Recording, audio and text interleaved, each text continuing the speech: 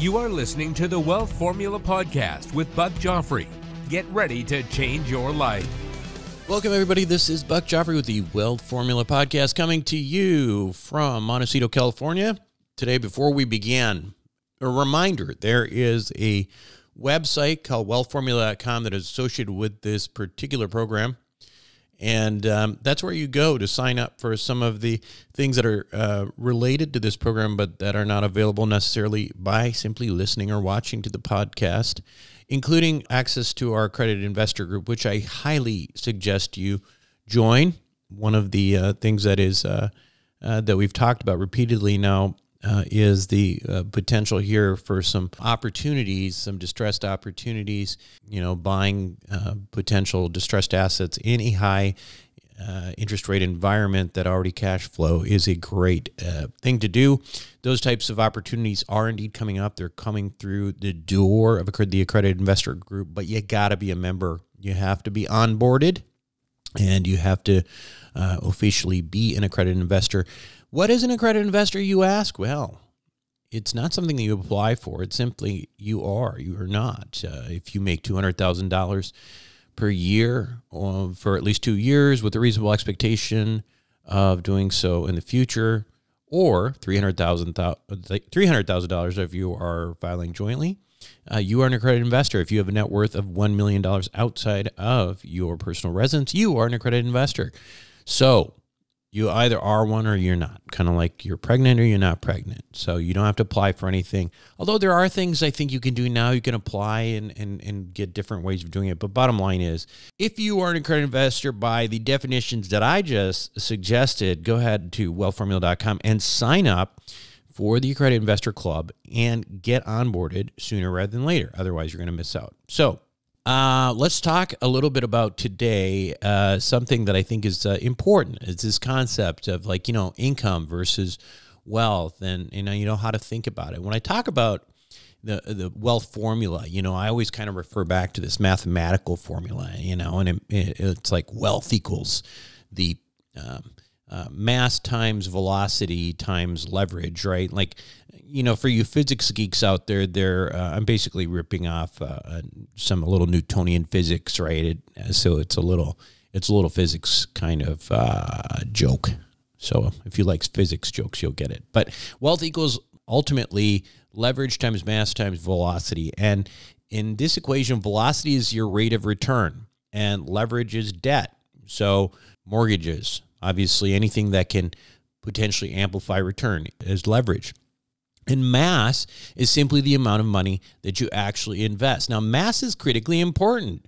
Duh. After all, if you don't invest any of your money, it doesn't matter how good the other variables are. It doesn't matter how good your rate, your rate of return is. It doesn't matter, the amount of leverage you use. It just doesn't matter because it's not going to move the dial if you don't invest. Now, luckily, most people in this community have a decent amount of mass. It's a community made up of a lot of high-paid professionals, a lot of physicians. You got dentists, lawyers, small business owners. Income is typically not our main pain point. It's the other variables that that can potentially help turn that income into wealth that provide us with our biggest challenges, right? So now I tend to think of the various businesses that I have as fuel, that ignites my investments that then turn into wealth. So the more fuel I've got, which is, of course, the more cash I've got, right? The more income I've got, the more ability I have to grow my wealth.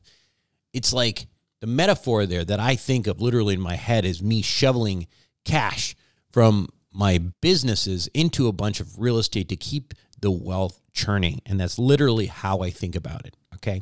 Now, you may be quite happy with the amount of money you are able to put into your investments. And if you are, that's great. Not a problem. But if you're not, one option is to consider to either start or, potentially buy another business. And the reason why is that I don't really put businesses, maybe I should, but in my head, I don't really think of, the purpose of my businesses as much as an investment as I think of them as income, driving income, right?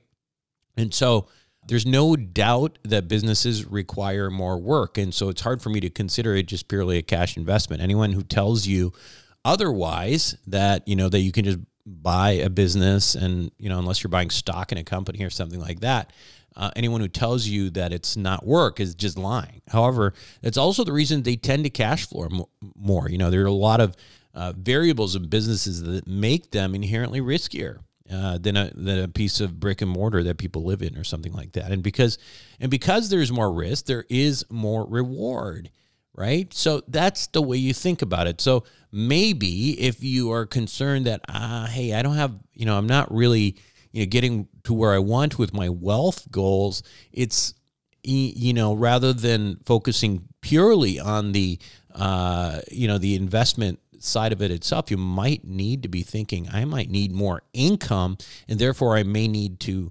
consider different avenues of increasing income, including potentially getting involved with the acquisition or starting a business. I'm a guy who starts businesses, right? That's what I do. And I've been fairly comfortable with that, and I've done well with it. I've struck out on some, and I've hit on some, and that's just the way entrepreneurship is. It can be risky. It might be a risk worth taking for some of you, especially if you're just not happy where you're at in your life with your income status and your ability to grow your wealth. And if you're not a startup type guy like I am, or maybe, you just prefer a little bit more structure, and that you could be a good student, franchising just might be worth looking into. Because it's effectively just taking what other people, have put into a book, studying it and executing it, right? It's like being a good student. So a lot of you might actually work for you. So anyway, this week on Wealth Formula Podcast, we're going to revisit the concept of franchises with Kim Daly. She's been on the show a bunch of times. She's always a bundle of energy to talk to. And I don't know, check it out for yourself, see if it's worth something to consider, but it's always something good to know about. And we will have that interview with Kim right after these messages. Welcome back to the show, everyone. Today, my guest, she's been on a couple times already. Three-peat, I guess, is what she has described herself as. Name is Kim Daly. She is the Daily Coach. She is involved in the world of franchising, and also, I would say, I guess probably sort of just coaching in general, right? Business coaching, life coaching, all those types of things. So welcome back, Kim. How are you? I am great, Buck. I am so happy to be here. Yeah, that's good. That's good to hear. First of all, just wanted to find out a little bit about what's going on with you. You've been on the show, a few times. We've talked about franchises and that kind of thing. What's new in the world of franchises, especially in the in the situation that we're in the world right now, where it seems like there's so much instability and people don't want to make decisions, right? Fuck, you said it. Yeah. Okay, look, here's the best thing about franchising. In good times and in bad, the franchise industry grows. So what people invest in changes, right? Because their mindset is different, right? If they're looking for the American dream, money is flowing, right? They're looking to create wealth. They're investing in certain types of businesses there, but in an unstable environment, when they're losing jobs or they fear that instability in their job, they turn to franchising for control. Right. And they may think about different types of businesses, but in either case, franchising wins. So when people come to me, Buck, the whole thing is, I'm going to meet you right where you're at. Right. Is your glass half empty? Is your glass half full? Are you looking at, the next 3 to 5 years and in that kind of like survival mentality? Or are you really looking to build wealth? Because wherever you're at, I can coach your mindset and then lead you to opportunities that match that. I mean, ultimately, the whole reason you want to invest in a franchise is to mitigate the risks of owning a business, because you're in this with other people. I think you mentioned, you used the words invest in a franchise. I think one of the things that's important to distinguish, and I think one of the things that people are afraid of, is there's one thing to invest in a franchise, it's another to own a job. And so how do you, if you're getting into this and you're like, you know what, I'm interested, I want to get get some exposure to something outside of, say, your your typical alternatives and your typical, equities and all that kind of thing, and have some business exposure. How realistic is it to do something where it's really not going to just create another huge time suck for you and just, buying another job? Yeah. So totally great question. Well, a franchise business will never be passive. It's not going to be like the land I just invested in last year, right? Or like my oil and gas investment, which pays me dividends. Totally passive for Kim Daly. The business needs you as the owner to be the leader. Now, whether you're a leader that can lead with 5 to 10 hours a week in the right environment with the right structure provided by the franchisor, then maybe you could have that in business and be successful. But in that very same business, another owner may need to put in 30 to 40 hours a week, because everybody's leadership skill, everybody's ability to invest their money and then leave it alone, right, is going to vary and be different. Everybody's learning curve is different. So we're very careful in franchising. We use the word semi-absentee. So this typically means 20 to 25 hours a week in the beginning. And then as you get the right general manager and leadership team in place, then you could step back maybe to 10 to 15 hours. Now, I've worked with many Buck Joffrey followers. I've been blessed. Your cardiologists, your dentists, they're all over the country opening franchise businesses. And the fun part is that a lot of them are actually in similar businesses that are very hands-free. Think like a laundromat. When I say that, I don't want to be misleading in any way. Yeah, sure. Right, but a laundromat, you're leveraged through washers and dryers, not your time, compared to if you were buying like a senior care business, which basically is specialized staffing, right? Where you have all these caregivers to manage, and that's a very full-time business. So here you're leveraged through people. In the laundromat, you're leveraged through equipment. So you buy back your time with that investment in the laundromat, if you see what I mean. Yeah. So it depends where you're starting from. But to answer the question you asked, if you're looking for an investment because you want to be hands-on in the business, we have lots of those options.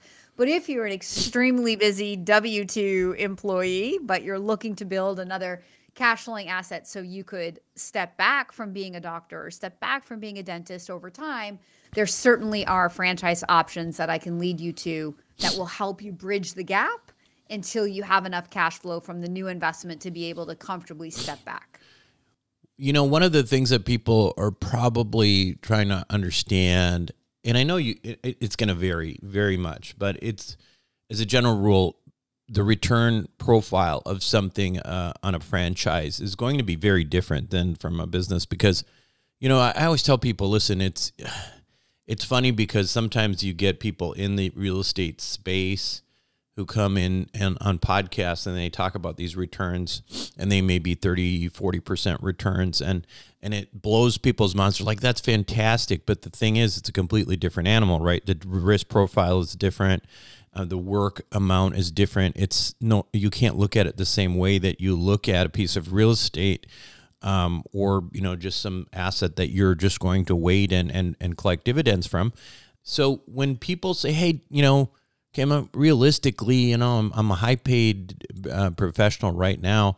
I mean, what kind of returns, could I potentially be looking at? Like as a percentage of investment, like, do you have a range at least, or can you give me some comment on whether or not, or as a starting point, to say whether this might not even be worth it for me to even think about?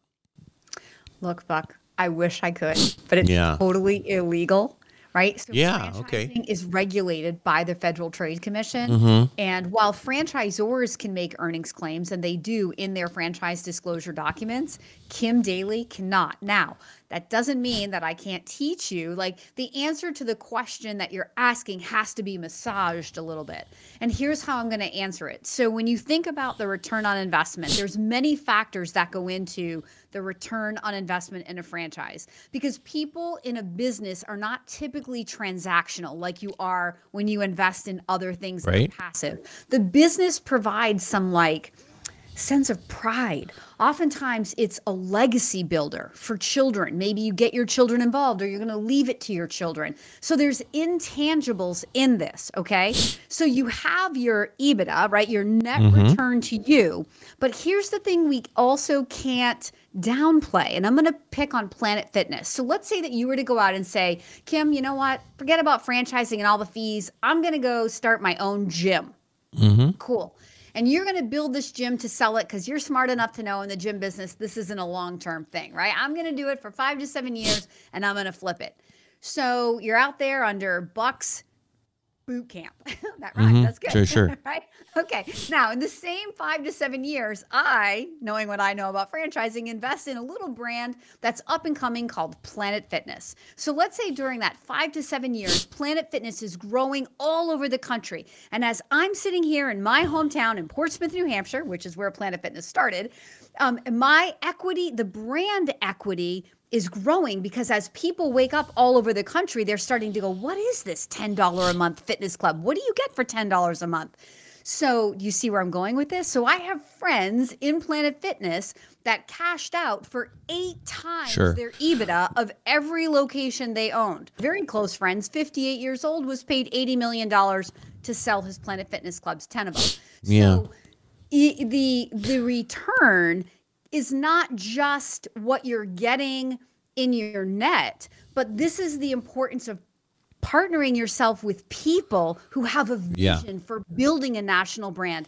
If the brand equity has no value, you might just be better off to go do your own thing. But if you're partnered with the right people who are really building a national brand, then on top of the multiple you would normally apply in that industry to that business when you go to sell it, now that multiple could be multiplied because of that brand equity. So there's many factors. Yeah, no, and I get that. There's the whole multiple and selling the business thing, and there's definitely that, I think. But I think to the point that I was trying to bring is that I think a lot of people in my group who you've talked to, I think really they love the listen, who doesn't want to get an 8 or 9 or 10 times multiple on earnings? Of course you do, but you know what you're talking about is a situation that is, you know, to a certain degree that you get lucky in that situation too, right? I mean, there's a little speculative aspect to that. It's not like you're not going to predict the next 10x every time, but I think a lot of people come into this actually more with the cash flow in mind, right? They're like thinking, okay, great if I get the back end, if I get an 8 to 10x, but really what kind of income am I going to get? Because that's what I'm really trying to do is I'm trying to replace my income. And fantastic if I become a gazillionaire because the thing blows up and I'm Planet, Fitness or whatever the heck I am, then that's great. But in the meantime, I want to make some money so I can work less. So what do you say to that? If you go to business school, right, they're going to teach you that, a reasonable expectation in a business. This is not an earnings claim. Do not sue me. This is my disclaimer, right? Somewhere between 10 and 20%, right, of your gross. But there are certainly franchises that are higher than that, and there are franchises that are lower. Even within the same business, let's say a franchisor shows you that on $1 million top line out of like one location or one servicing territory, right? Let's pick a non-brick and mortar business that's running trucks through a territory like in a home service. And you get this thing to $1 million, and let's say, because sometimes the margins in that can be higher. So let's say that you're able to pull out a 30% net on that. So you're taking home 300. But so in the beginning, you're like, all right, if the average franchisee gets to $1 million, there's no cap, especially in a non-brick and mortar business, right? So that's average. Is anybody starting out to be average? So that's where it comes back to ownership, right? And then, using the systems and tools, because what if you could get that to 3 million? Or what if you could get it to 5 million? Or what if you're like, all right, if an average territory grosses $1 million, nets me 300, but I want to own 3 of them. So I'm building toward about $1 million EBITDA spread out over 3 territories. So we're going to look at that as we go through our 1 to 2 month due diligence process. You're going to be working with the franchisors, validating out in the real world with their existing franchise owners who all got in for a good return as well, to figure out for yourself what you believe you can do with the model and the time frame that it will take you. But the most important part, if you're a listener on this show, if your time is limited, you really need someone like me, because not every franchisor allows you to come in with a limited time perspective. That's where you have to have someone like me that has 22 years of relationships, because I know which franchisors really allow it and then will validate to that, where the average owner in their system looks like you and sounds like you, is a busy W-2 Sure. looking for a bridge, and is not just going to be like, yeah, they told me I could be semi-absent, but at the end of the day, this was not semi-absentee. Yeah, that makes sense. Yeah, I mean, it's certainly an option, and maybe you could talk to. I mean, you've talked to a certain degree about the possibility of getting a better multiple, because you've partnered with a brand, which is certainly an upside of a potential franchise. But what other advantages would you have compared to just going out and buying yourself a business from a business broker? Okay, so the biggest difference for your listeners, at least that I can tell from your average listener, is that they don't want to be full-time in the business. So if you're going to go buy a private business for sale where all that learning curve is on you, right? And there maybe aren't any systems, the technology is not there. It's just not an efficiently run business. I mean, that's going to be a needle in a haystack that you have to find through a business broker, and then probably pay some like huge multiple for that. But here in a franchise, you could come in without any track record in your area, right? So you're not like cleaning up a mess that another owner created in terms of customer reviews and things like that. You get to build this from the ground up, but you're not starting something from scratch. It's proven, right? Yeah. It's a franchise. It's been proven somewhere else. It's just new to your area. So you get to build that relationship with the customer and tell them who you are and what your value proposition is. So that's the greatest advantage, is that the franchise is going to come with all of those ready-made systems and tools that helps you buy down that learning curve, so that you don't have to reinvent the wheel and or be there to learn it all. If you're venturing into a semi-absentee business, the franchisor probably wants you to go to training with your general manager. They're probably more interested in getting to know your general manager than you, because that's the person that they'll be dealing with on an ongoing basis, right? Yeah, and that's a good point too, is that like in a lot of these situations, like you if you yourself are not going to be involved, you probably are going to need to have at least one, key. Not to say that you won't be involved, but if you're not going to be on the ground, you're going to need to hire, sort of your chief operating officer, that employee number one, who really is going to drive the whole thing. So that, and I guess in that regard, maybe there's an opportunity for partnerships with people and things like that too, right? So you can give them upside. What's really fun in the med spa space for your audience is oftentimes we need a doctor on the payroll. And so if you are that doctor, right, and you have a network of like nurse practitioners or people that that would be your employee number one, it just helps alleviate those worries of, I have to really rely on this person. How am I going to find this person? Now, every single person that invests in a semi-absentee business where they have to rely on the general manager kind of trips into that pothole. Right. But if you stay with the process, you'll realize every other franchisee out there tripped in the pothole too. So there's no reason to trip in the pothole.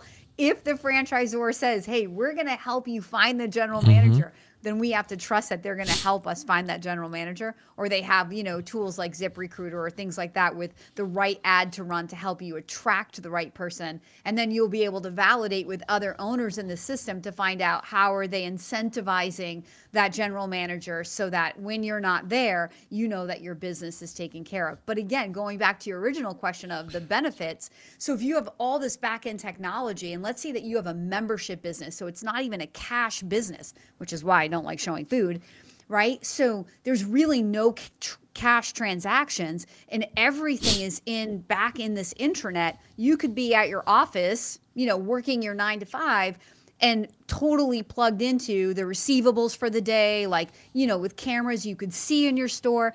I mean, this is modern day business at its best, and franchising offers you that. realistically, when you think, say you're thinking about, well, maybe this is something I ought to talk to Kim about. What kinds of numbers should you have in mind in terms of initial capital to actually invest? That's a great question. So money and time are inversely related in this equation, Buck. Mm-hmm. So when you see these lower investments going in, those are typically owners that have to be there full time. So and think like a real estate agent, I work from home. Well, you're not leveraged through anything. You are the business. So that's going to be a very full-time effort by the owner. But when we flip that back to my laundromat example, right, where you're leveraged through the location and then the washers and the dryers, it comes with a very minimal time commitment by the owner, maybe 5 hours a week in that particular example. Mm-hmm. But again, you'd have to do your own due diligence. I don't want to be making any claims about time commitment, but you see how you're like, okay, like common sense would imply, right? There's not really much to do. I'm not there folding people's laundry, right? Mm-hmm. I mean, I hope you're not. Yeah, so that's more of an investor model. But there are other models. Maybe you've heard of like the Big Blue Swim School, right? Sure. This business exploded during COVID. All these hotel people that were losing money in the hotel business because nobody was traveling put their money into this new swim school idea that was brought to life by an Olympic swimmer and his dad, who was part of a private equity team in Chicago. And mm-hmm. they blew this thing up. And that business model is an investor's model. It's designed for you to have a 6-figure general manager running the pool. Yeah. And then that person's hiring all of the swim instructors, and pool maintenance and all of that. So, but that's, probably a $2 to $3 million investment, mm-hmm. right? Awesome returns, but you're heavily leveraged. So your time commitment would be small. And there's millions of shades of gray in between, which is, again, where our conversation begins. Because oftentimes people have a spouse, right? Or maybe you do have like a partner you have in other investments that has more time than you have to put into the business. So this is where we massage that conversation, and I don't talk you into anything. I just talk you through it to help challenge your thought and help you see like, oh, okay, this is how it could work. These are the types of businesses I should be focused on to help me drive those types of outcomes. Right. Well, it's certainly, I think, worth a conversation for a lot of people out there who are thinking about, trying to, try something different and, shake things up a little bit. You have a podcast as well, right? It's called Create Wealth Through Franchising on all the typical platforms. And then I have a massive YouTube channel with over 900 videos. You can find me at kimdaly.tv. My last name is Daly. One thing I haven't said today, Buck, is that my services for people are totally free. Yeah. Yeah, I don't charge you for what I do. I don't work for free. I'm paid like a recruiter by the franchisors to help them grow their business, right? By me doing all this sort of upfront work and the matching process financially, territory, like where you want the business to be, making sure that your expectations are in line with their expectations. Well, by the time I put you on their desk, you're just that much more qualified. And so they can have much higher level conversations. That's why they pay Kim Daly to do this awesome matchmaking. Fantastic. And if people want to talk to you about that, how do they get a hold of you? Yeah, please go to thedailycoach.com, Daly, thedailycoach.com. I have a free 20-minute webinar that will just it's like a little boot camp. What is a franchise? What am I actually doing? There are so many options beyond food and retail. Like you would have to beg me to show you food. Yeah. There is so much money to be made in all kinds of services, whether it is swimming lessons or home services or, products and services for the elderly. I mean, there's just endless options, anti-aging, beauty, pets. Pets are huge and never going anywhere, right? Like we spend a lot of money on our pets. So like businesses that go way beyond what people typically think they get stuck at. The pothole is Jersey Mike's and Chick-fil-A, and I don't want to own one of those. So franchising isn't for me. No. Yeah. Come to Kim Daly. I even have all kinds of videos dispelling that myth right at my YouTube channel at Kim Daly TV. Fantastic. Kim, thanks for being on as usual. And I'm sure we'll have you on in another few months and make it number 4. It would be awesome. Thank you, Buck. I love your audience. I appreciate the opportunity to share. We'll be right back. Welcome back to the show, everyone. Hope you enjoyed it. And of course, Kim's always fun to have on the show. She's lots of energy. I do want to remind you one more time, because we do have potential offerings coming up. If you are interested in potentially some fairly significantly distressed assets and opportunities in deploying capital, and you are an accredited investor, go to wealthformula.com and sign up for your accredited investor club now. Get onboarded and get ready. There's lots of opportunities. Again, we are in an unusual situation where interest rates are high. We know they are going to go down. So that if you can find a distressed asset now that is cash flowing at these particular interest rates, and you are going into a descending insurance rate environment, that means asset prices go up. It's a great place to be. Obviously, there's no guarantees in anything, but certainly this is a great potential buying opportunity, this environment. And as we have some assets that may really be appealing to you. So check that out. Go to wealthformula.com, sign up for our Investor Club, get onboarded. That's it for me this week on Wealth Formula Podcast. This is Buck Joffrey signing off. Thank you for listening to the Wealth Formula Podcast. Visit us on the web at wealthformula.com. The information contained in this podcast are opinions, not fact. As always, consult your own financial team before making any investment. See you next time.